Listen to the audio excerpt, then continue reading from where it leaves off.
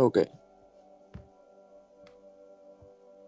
Yes, guys, can you see the question? What is macroeconomics? Yes, here I'm getting some Yes. answers. Yes, I already see it, teacher. Thank you.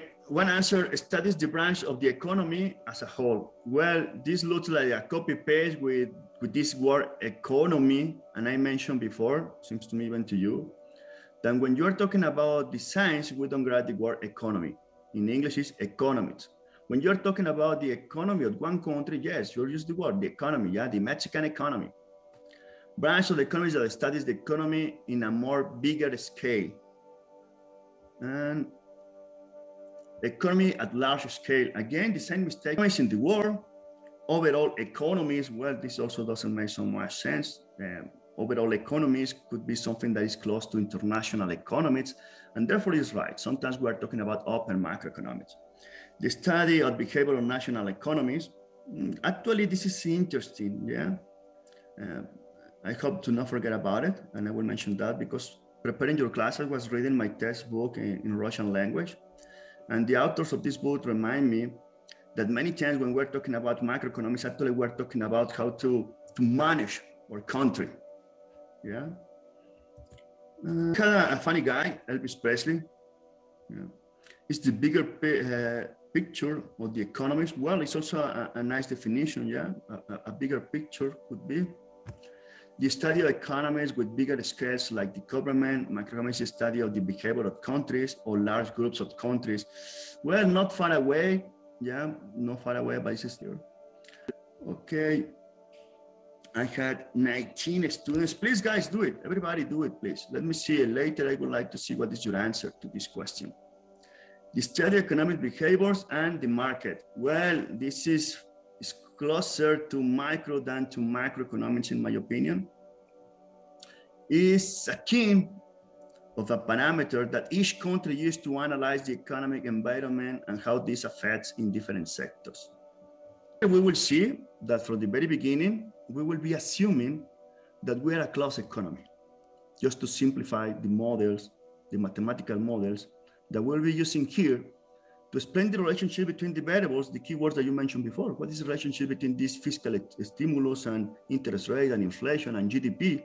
Yeah, it's simple to try to analyze these relationships when you are assuming that your country is close to the rest of the world, because when your country is open, when it's participating in this globalization process, well, the impact of one variable is more complicated to analyze. Nevertheless, obviously, we have models to explain something like that. 21 students, 2 guys here just kidding. Yeah, but seems to me that's a good moment to stop. And now, guys, I will be looking for you helping me reading. Help me reading the slides, please. What is macroeconomics? Please go ahead.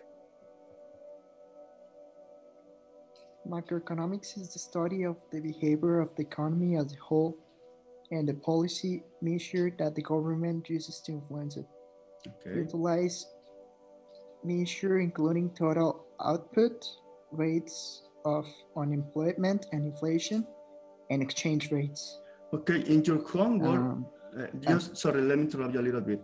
In your homework for this, the second homework, yeah, when I ask you to update some of the macroeconomic variables that Lopez Obrador mentioned in the year 2019, some people was talking about this exchange rate. Yeah, here in the map of key macroeconomic variables, nobody mentioned, or I did not see that you mentioned exchange rates. Also very important, yeah. Inflation was in your map of keywords. Unemployment was not there, but actually today also unemployment is something that we are discussing a lot.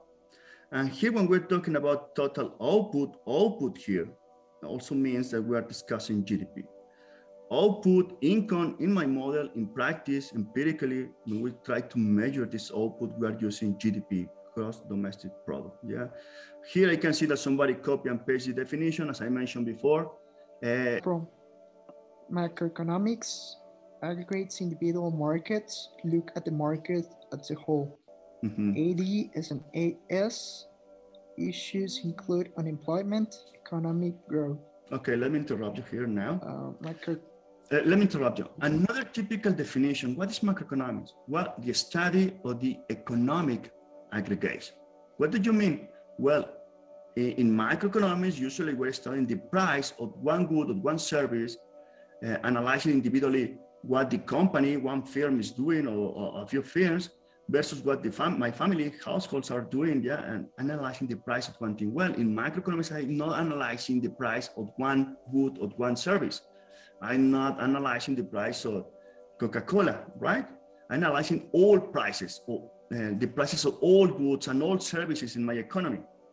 Yeah, the average price level. That is what I'm doing, and therefore it's an aggregate. I am not analyzing the quantity that one particular company is willing to supply. No, I'm analyzing all the production of goods and services from all companies in my country. Yeah, and that is output. What is economic growth? Well, when this output, when my GDP is changing, increasing, that is economic growth. Yeah, and this is an aggregate, and aggregating the production of all firms, all companies in my country. Therefore, macroeconomics is also the study of these economic aggregates.